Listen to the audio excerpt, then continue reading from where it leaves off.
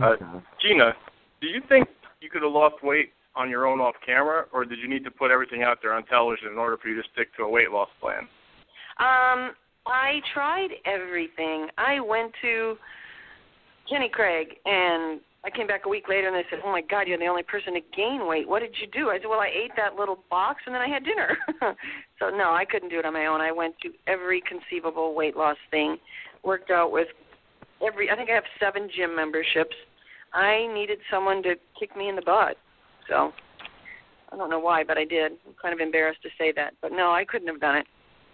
Because I'd been trying for 4 years. So. Did you feel that you had more an advantage over the others since you have a personal chef? That really helped. Having a personal chef, having, when with going up to L.A., us driving in the car, that kind of kept me out of the refrigerator for 3 hours a day, too.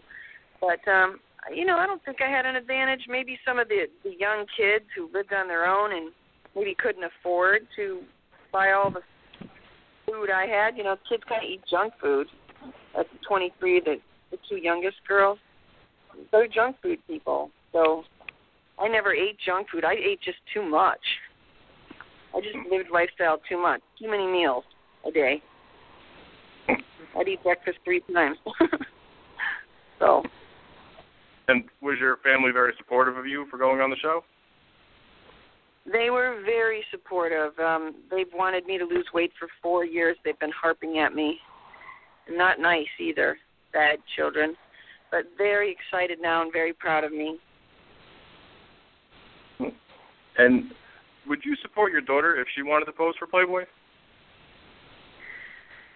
She was asked when she was 18 to do a mother-daughter pictorial, and at the time she chose not to.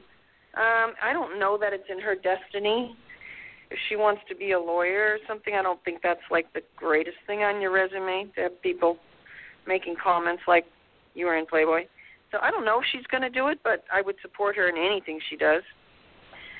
I am very strong opinionated. If she does something I don't want her to do, she knows I'm not happy about it. But in the bottom line, they get to do what they want. It's their life. They get to live it.